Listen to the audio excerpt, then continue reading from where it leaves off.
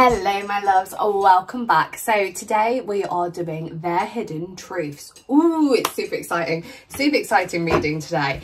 So I've got two decks for you to pick from. This is the Game of Thrones Tarot. This is the Brady Tarot. Haven't used it in forever. Deck number 1 and deck number 2. Both quite masculine energy decks, but I was quite drawn to that for this reading. So let's go. What are the hidden truths? So as always, it works in the collective energy between you all. Take what resonates and leave what doesn't. Don't stress, don't sweat the small stuff. And if you need me for private readings, you can find me on Mystic Love Tarot on Instagram, where I will be doing updates on when I am around with maternity leave. So what are their hidden truths? Let's have a look. We've got the Three of Pentacles. We've got the Hanged Man. Feels like ages since I've used this Game of Thrones Tarot. We've got the Nine of Swords. I'm going to stop at 4. I feel like we don't need any more. And we've got the Page of Cups. So your person, the overall feeling of these cards is a bit of a little mixed bag going on. There's nothing too major going on with these hidden truths. There's no secrets. There's nothing that you aren't fully aware of, but there's probably stuff that they haven't told you, rather than like, oh my God, I've got this deep dark secret. It's more stuff that they perhaps haven't communicated with you. Now, the first thing that's coming up is the Three of Pentacles. Now, this is often my third party card. It can be collaborations with other people, but when we're looking at a relationship perspective, this is normally an influence of something or someone else. Now, because like I said to you, these aren't like really dark secrets, nothing too terrible coming up over here.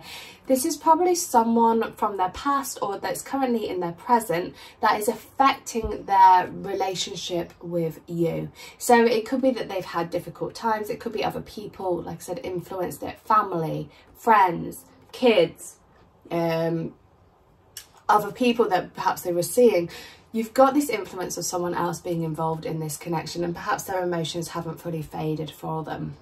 They've had stability and security with this person before in the past, and because of that, it's still very much lingering in their energy. So they might not be over exes, etc, etc.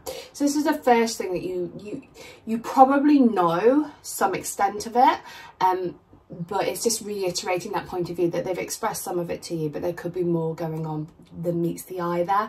But like I said, it's not deception and it's not lies. It's just that this is something that perhaps they haven't been able to fully open up and communicate with you about, okay? Because they want to push you away. They don't want to push you away. They've got the Hanged Man coming next to it. Okay, so there's third party influence over here, meaning that they aren't quite sure how to handle the situation with you. Now, the X on this, I don't know if you guys know much about the runes, but the X of the runes, the Elder Thuvok runes, is always about gifts, okay? And whenever in Britain, we tend to send kisses at the end of the messages. So whenever I'm going to sneeze, that's why I keep touching my nose. There's a kids' TV programme called The Queen's Nose as well. You used to rub the Queen's nose on the penny and your wishes come true, but I'm just got a tickle. Anyway, on the Elder Thuvok rooms, they have X's on them. And this is a sign of gifts. Now, in England, whenever we send, well, it would have been letters back in the day, but now texts, British people tend to put kisses like X's. And the reason for that is because these were initially gifts that we would give people. So whenever we sent a message, we would send 3 gifts with it, the 3 kisses. Okay, so that's how it's been adapted over the time. So even though it's a bit stagnant at the moment, there is still kind of this love energy, there's still the kisses energy, and there's still gift energy going on. Okay, so stagnancy from things that are happening in their life or perhaps in their life previously, but their emotions for you are real. Even though it's the Hanged Man, okay, so when this is the stagnancy, when things are stagnant is when the biggest situations come to light. So your person might not be making much moves towards you at the moment as they're kind of processing what's happening here. But there is this intention of these kind of gifts of emotions, of hearts and feelings. We've got the Nine of Swords coming up. So this is their fears, this is their mental anguish, this is their confusion over it all, perhaps insomnia. They're probably analysing, over processing and coming up with 2 and 2 and making about 50 at this point in time. So they are going into their thought process and really processing all of this stuff over here. So they know that they have feelings for you. They're just not quite sure how to progress things at this moment in time because of this energy over here, this third party influence. And that's giving them these kind of mental anguish. Where do we go? What happens now? What are my next steps? What am I going to do? Almost like kind of waking them up with a little bit of night sweats as well. So the last card you guys got was the Page of Cups. So when we're looking at their hidden thoughts, their secret thoughts for you, and this is them messaging you based on, you know, emotions. Okay, so they want to speak to you, they want to communicate with you, they can see there is a future with you, they want that energy of the two of you being together, but they're just taking their time with it. They feel like they've got to move forward from this a little bit more to give you this level of commitment, or at least messages of love. Okay, there are feelings here, very much so, very much feelings here. They've just got to get past the shadow aspects that are happening in their life at this point in time. And that's the hidden truth of it, okay? So going through these darker souls, but seeing that there's a light at the end of the tunnel and you are that light, and they want to offer you those emotions and those love. They've just got to get through these heavier thoughts that are happening at this point in time. And that is their hidden thoughts about you, their hidden truth. Oh, that's interesting. Okay, so I'm just gonna have a swig of coffee.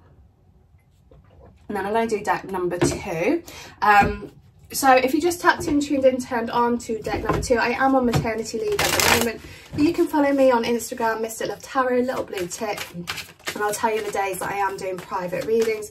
This works on a collective energy, okay? So in all your people's energy, everyone that you're asking about, into all of their energy, which is what I do when I shuffle. And it pulls out the mutual energy between you all. So what are their hidden thoughts? Breach. What are their hidden thoughts? I haven't used this deck in ages. Lost, and I'll link those two together because they jumped out together. The hidden truths. Swiftness. Okay. So you've got, for those of you that read tarot, you've got the King of Swords, you've got the King of Wands, and you've got the 7 of Cups. You've also got the 5 of Cups, the Hermit, and the 8 of Wands. Okay, so I'm going to start at the very beginning and we'll work our way through. So we have the 2 Kings at the top, and in the middle of them we have the 7 of Cups. So, logic. Okay, your person's acting quite logically at the moment, but they've also got this very strong passionate energy towards you. Now, the energy between you guys is a little bit stuck at the moment, and this is what breach means. So it takes me back to my son being a breech baby, and I had to have the cesarean to kind of to get him out because he was stuck. There was no way I'd have been able to have given natural birth, and 100 years ago I absolutely would not have made it. So this energy that's going on here is a little bit stuck. There should be some kind of flow going on between the two of you, but they're very much stuck in their mind, and they're stuck in this sexual energy. They're lacking emotions and they're lacking stability and security when it comes to the connection. Not saying they haven't got feelings for you. When it comes to the connection, they're stagnating it because they're thinking, well, I'm going to be logical about it all. Might not work at this point in time, but I have got this sexual desire. So they're avoiding emotions and they're avoiding stability and security, and that's what's making the situation get a bit stuck.